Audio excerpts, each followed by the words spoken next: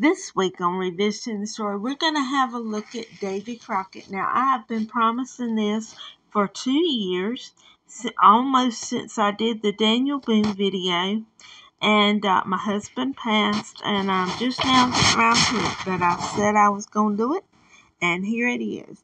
Now, David Crockett was born on August 17th, 1786.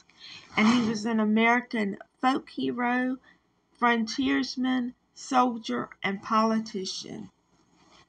He is often referred to in popular culture as the King of the Wild Frontier. He represented Tennessee in the U.S. House of Representatives and served in the Texas Revolution. So what is his story? Let's revisit his story and find out. His father was poor and hired him out to more prosperous farmers to work. His schooling amounted to 100 days of tutoring with a neighbor, and that was it. On August 14th, 1806, after being jilted by his first fiancée, Crockett marries Mary Polly Finley. The couple would go on to have 3 children: John Wesley Crockett, William Finley Crockett, and Margaret Finley Crockett. They would then move to Franklin County, Tennessee, to a farm Crockett named Kentuck. Now, after Polly dies in 1815, and I don't know how she dies, Crockett marries widow Elizabeth Patton. Elizabeth brings 2 children into the marriage, and Crockett and Elizabeth had 3 more together: Robert Patton Crockett, Rebecca Elvira Crockett, and Matilda Crockett. Later on, moves to Middle Tennessee brought him close to the area of the Creek War, and this is where he makes a name for himself and becomes famous in the military from 1813 to 1815. Now, after being discharged in 1815, he returns home and he moves the family to Lawrence County, Tennessee.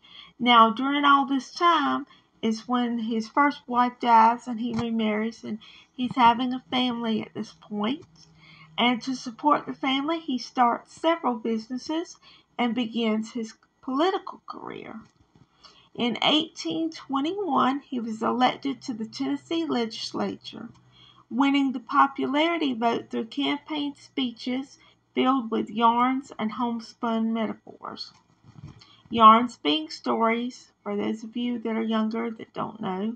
Now, he was elected a second term to the state legislature in 1823.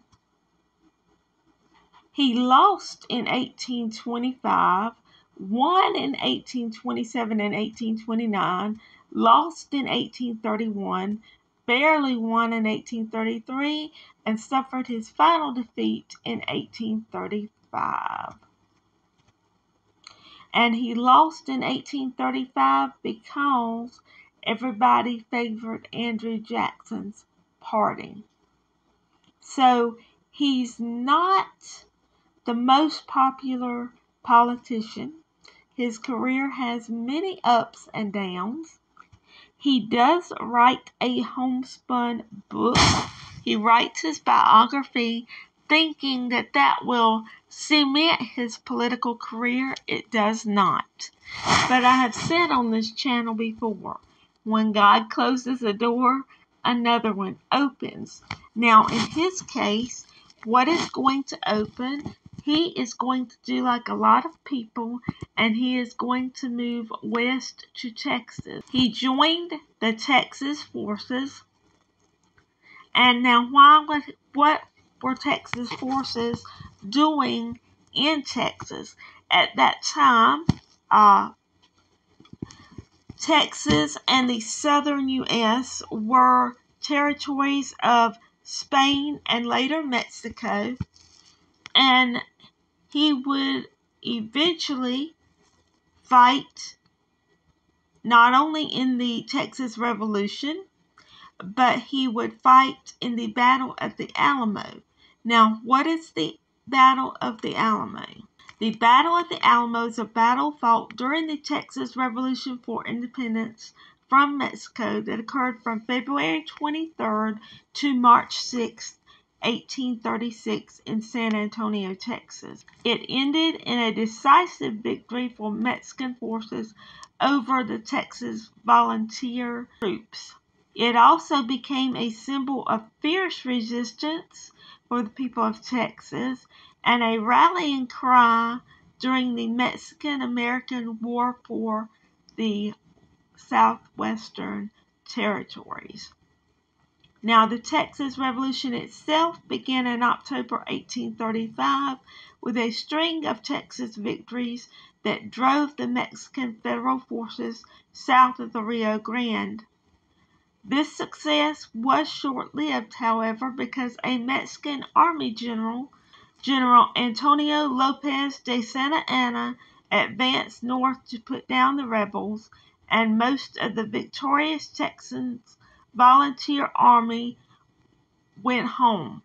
However, a small garrison was left. Texans occupied a former Spanish mission called the Alamo.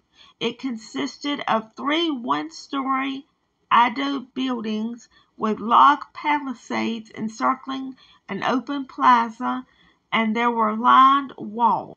Inside were co-commanders William Travis and James Bowie, who did not heed the warnings that Santa Anna was coming and did little to store up food, supplies, or ammunition.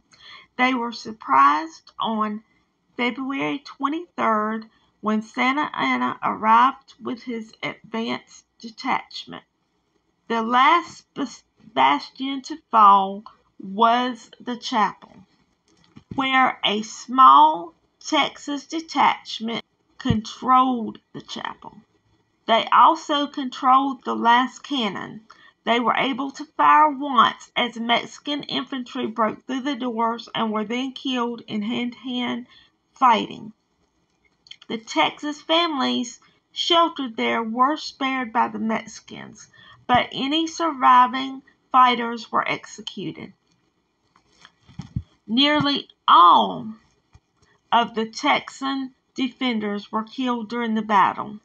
Estimates of the number of Mexican soldiers killed vary significantly, from 600 to 1,000. Hundreds were wounded. Davy Crockett would perish there. He died on March the 6th, 1836, and he is remembered today for his bravery as a soldier and as a frontiersman. The book that he had written, the autobiography in 1834, originally intended to boost his political career, helped his legend grow, as did a play by New Yorker James Kirk Paulding, The Lion of the West, which was first performed in 1831 and then actually not published until 1954. There was also a play called His Life in Washington in 1835. I don't know when that was performed publicly, but lastly, there was a TV show made about him in the 1950s. And that is the story of Davy Crockett. And of course, I'll have my sources down below, but there you have it. That's Davy Crockett. And until next time on Revisiting the Story, goodbye and God bless.